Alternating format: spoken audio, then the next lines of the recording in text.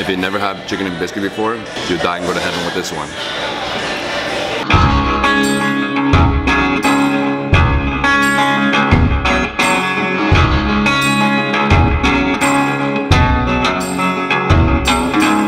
Good morning everyone, I hope you're all doing well. This is David Hoffman of Davidsbeenhere in Jackson, Mississippi, the city with soul. I've spent 4 days here. This is my 5th and last day. It's been an incredible trip. I love Jackson. The South, the deep South, has hospitality like none other in the United States. People are so friendly here. The food is so amazing, lots of history, and if you like beer, you're gonna love this place. They make some incredible craft beers. Today we have a short day. I'm going for breakfast, possibly going kayaking if it doesn't rain, and then I'm going to Cowboy Distillery to try some vodka. And when you come to Jackson, stay at the Westin Jackson. It's located in the center of downtown. It's just a great spot, very safe. From here I walked to a lot of places I had to go to, like the Civil Rights Museum, the old Capitol building, a lot of the different restaurants that are in the center of downtown. And the Westin Jackson has a service where you can rent a guitar downstairs. As you can see, they have beautiful guitars right there in the lobby. You can rent them, come upstairs and jam out. This is the city with soul, so let's go eat up the city with soul.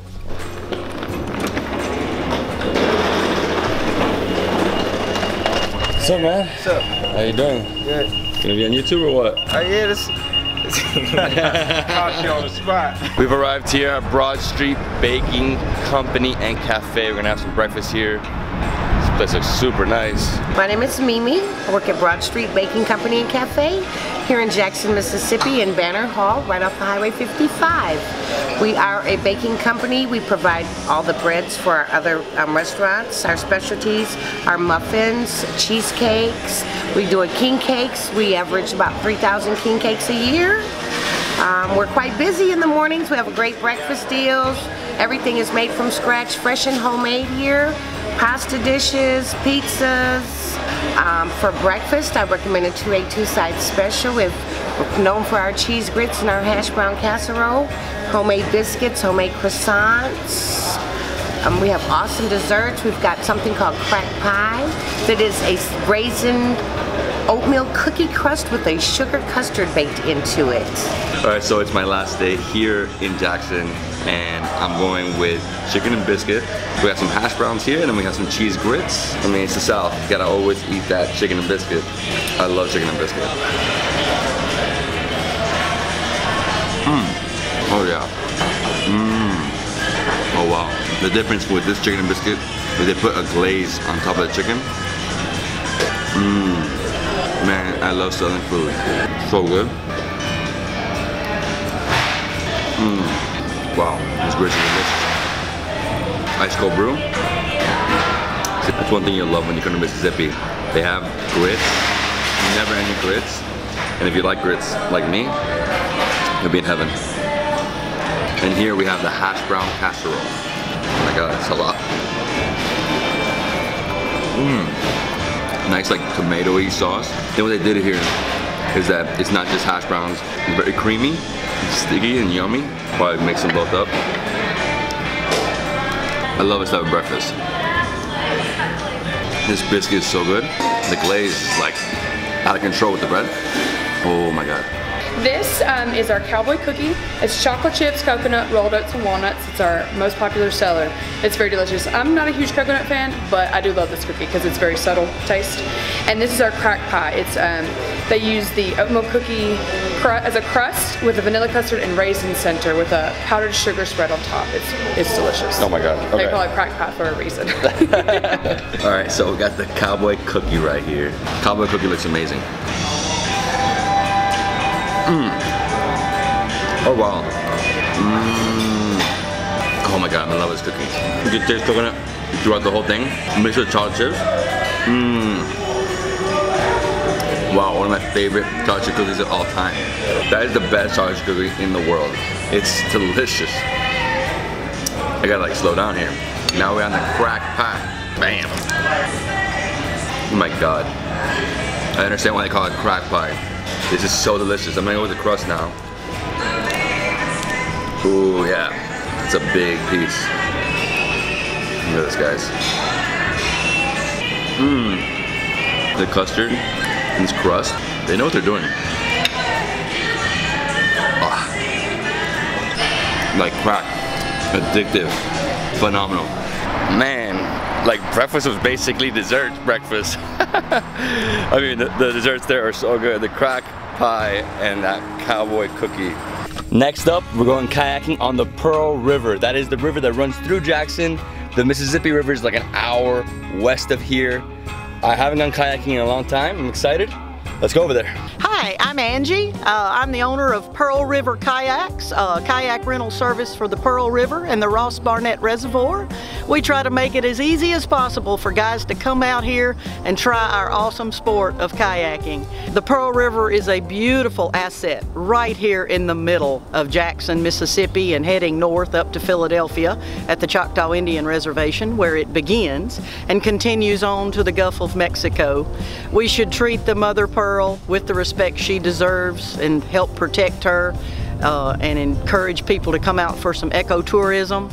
And that's what we're all about, is saving this river and getting people outside to enjoy nature and the beauty that it holds. Our rental fee is for as long as you'd like to use the boat. We like to jokingly say, till your arms fall off or dark, whichever comes first. You pick your launch time and I bring everything right here to the river for you. The boats, the paddles, the life jackets, even give you a little kayaking lesson if you need one to get started. Ooh. Is there really gators here? We might see one. All right, out here on the Pearl River. So peaceful out here. It's really relaxing. So we're gonna be out here for like 30 minutes. Just chilling. This is so nice. It's really amazing how this is in the middle of a city. Feels like I'm in the middle of nowhere, you know? Deer trail. A deer trail? So what animals can you find here? Can you find bears? Are there bears in there? Oh, so there's bears. So raccoons, otters, beavers, and then you have jaguars? The Mississippi Panther. Does it look like this throughout the whole state? Because it looks wider than everything I've seen. Everything I've seen, it looks a lot thinner. They go 10 miles. That's not bad. It takes about 4.5, 5 hours of just leisurely paddling. 5 hours like this? Or longer if you want to stop on the sandbars and have a picnic and go swimming. So of the 5 hours, 3 hours are like never been touched before. Yeah. Wow. Is there turtles in here? Oh yeah. There's Yeah. actually endangered turtles here. Endangered turtles? This section of the Pearl is being considered to be a national wildlife refuge Okay. for the ringed map turtle, which only lives on the Pearl River. Angie, awesome. Thank you so much. Oh, thank you, David. Thanks for coming. I really enjoyed it. Thanks. Awesome. I hope you guys enjoyed the kayaking. It was extremely peaceful out there. We actually saw a deer cross the river, but unfortunately I couldn't film it and I didn't have the drone on me that second. But yeah, really amazing. There's also some map turtles that we saw there basking. Just a lot of wildlife. Next up, we're going to lunch at Fine and Dandy, a gastropub. They're famous for their snacks, so like party balls, worst ribs in town, pickled Gulf shrimp. They also have a lot of beers, so we're gonna try some of their beers. It's only a 5-minute drive from here. I'm excited. The food here is so amazing. Every restaurant I go to has something unique. They really changed the way Southern food is. I mean, it's really like, this is a really foodie town. Let's go to Fine and Dandy. I'm Ray Scott Miller. I'm the owner here at Fine and Dandy. This is a kind of a new approach to a hamburger joint here. We do a little bit more upscale, but everything is based on nostalgic food items. We kind of feel like great food should always have a little bit of nostalgia in it, but we take really great ingredients, we get really creative, and we try to think of how to take old ideas but make them new again. You're going to be trying the tater tots we didn't make. The reason why we call it tater tots we didn't make is because nobody can make tater tots better than frozen tater tots. There's something a little bit chemically delicious about them. You're also trying out today the worst ribs in town. These are pretty cool because we call them worst ribs in town because they're not a typical barbecue rib. We call them party balls because it's almost like every grandmother always had these little things of, it's like crock pot meatballs at her little lunch and dinner parties or whatever. So this is a little bit of a play on that. We use lamb meat. One of the cool things about Fine, I think, for Fine and Dandy is we have a very creative approach to our our bar menu. We like to try to push the limits a little bit with what we can do in a high volume environment with craft cocktails. One of our favorite drinks, most popular one, is called the Twelve Debacle, and the reason we call it 12 Debacle is when we were designing this place, we're thinking about our design concept is kind of grandma chic. That's the way we like to think about it. And what's more grandma than 12 wallpaper? And so we did this modern version of 12 wallpaper, but when we did it, it was a disaster. It did not look good. We had a lot of problems with it. We finally figured it out, but we decided to name this one drink 12 Debacle after that event. And it's got a local gin that's made here in Jackson, Mississippi by Cathead. And then we use some herb, simple syrups and lime juice, and it's just it's a really great, well-crafted, well-balanced drink. That's fine and dandy. These are the tater tots they didn't make, right? Yes, tater tots we didn't make. The worst ribs in town, they look like the best ribs in town. This looks amazing. Party ball tater tots. Race Oh Pat my Robertson. gosh. So I'm gonna start off first with the tater tots they didn't make. These tater tots look incredible. They have like caviar and some nice sauce there. The truffle cream with the caviar. And I love how it's frozen tater tots. I mean, frozen tater tots are the best. Next up we have the party balls. These are lamb balls with lamb neck. So lamb meat and lamb neck. I guess the way they grab these are like this. Oh, it's still so hot.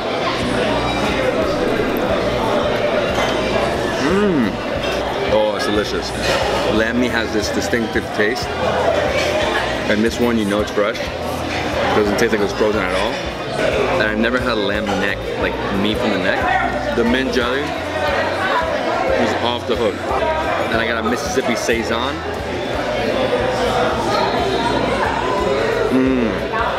Oh, that's nice. And here we have the worst ribs in town. They look like the best ribs in town. Oh my god. Barbecue sauce is like a honey barbecue. What? They should rename this. This is not the worst ribs in town. These are the best ribs in town. It's a completely different type of rib because it's very sweet. Oh, there's some real good gastro food. I knew I would eat some good barbecue here in Jackson, but I had no idea it would be this delicious. Fine and dandy was delicious. Gourmet Southern food here in Jackson, Mississippi is just, wow, it'll blow you away. And our last stop of the day and of the trip is Cathead Distillery. There we're gonna learn about their vodkas. We're gonna try some vodka. Cathead Distillery. I love the name, guys. Cathead. Let's go. So Taylor's gonna show us around, and Taylor, so tell me about Cathead. Cathead Distillery was the first legal distillery to open in Mississippi since Prohibition.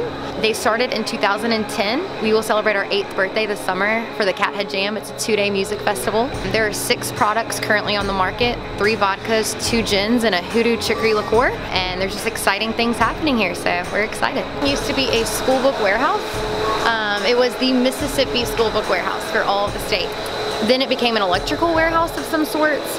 And then I know there was a flood in Jackson in the 70s, and the flood essentially just destroyed it. And then it was vacant for a long time, and now it's Cathead Distillery. Basically the way we do everything is we start with the mash tun.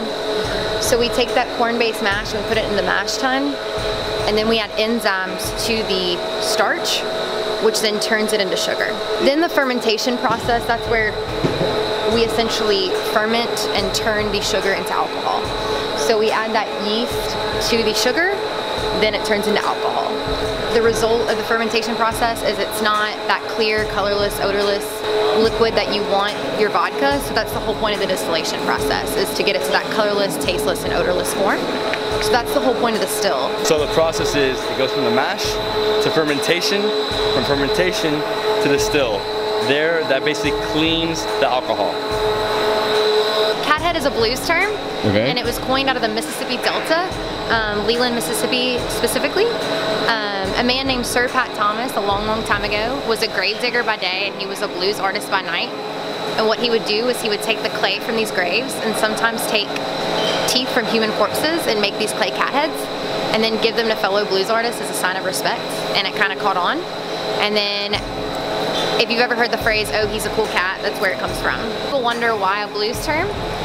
The owners, Austin Evans and Richard Patrick, met at the University of Alabama over their shared love of the blues. That's kind of how they became close. So they knew they wanted to go into business together, but they didn't know what they wanted to do. One late night, one early morning at a blues festival in Clarksville, Mississippi, they decided to come up with the first legal distillery in Mississippi since Prohibition. And a portion of Cathead's proceeds go to 5 different nonprofits that donate to the blues and different arts councils. This is the barrel room. There are kind of mixed feelings on how you should keep your barrel room. The way the guys feel that we should have ours is no temperature control at all. Theory behind that is with how cold it gets in the wintertime here in Mississippi, the barrels shrink up, and when it's hot, the barrels expand, and obviously the more movement of a barrel is a good thing for bourbon. So that's kind of why it feels a little chillier in here than in the rest of the building. These barrels right here are bourbon barrels. It's something we actually haven't released yet, so it's very exciting. Hoodoo is our superstitious liqueur. Hoodoo is derived from voodoo out of New Orleans, and it's kind of inspired from chicory coffee out of Café du Monde. And basically what we do is we lay it down on Friday the 13th at midnight, and it has to hit a proof of 666. So it's a really good, it's almost like a Kahlua replacement. It's really good in coffee, really good drizzled over desserts. It's a really, really cool liqueur. We have a Friday the 13th next Friday, and we have another one in July. So there's a couple. It changes because sometimes it stays here longer, right? Exactly. Okay. But usually I think it's about a 6-month lay down. Next up, we're gonna try some vodka, gin, and maybe some bourbon. Original vodka, this is where Cathead got started. It is the highest selling product. It is a very clean vodka, it's gluten-free, and it's just a multi-purpose liquor, so it's really good.